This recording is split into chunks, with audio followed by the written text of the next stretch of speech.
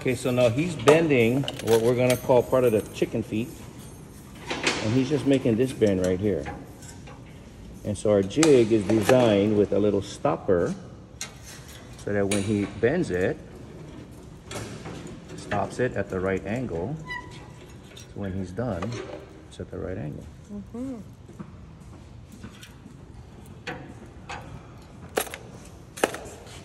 Jeremy here is using a little simple jig to measure it.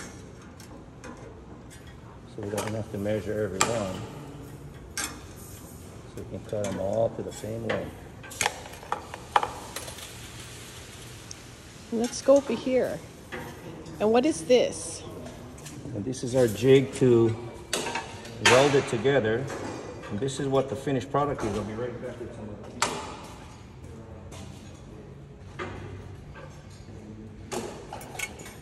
So that's what we're trying to make. So we got the centerpiece here that will drop right into this slot. That'll hold it in the right orientation. And then we're gonna put one part of the chicken foot on that side and the other part over here. And it's all held in place. And then with this tool, it's gonna hold all three rods together so that somebody can weld it.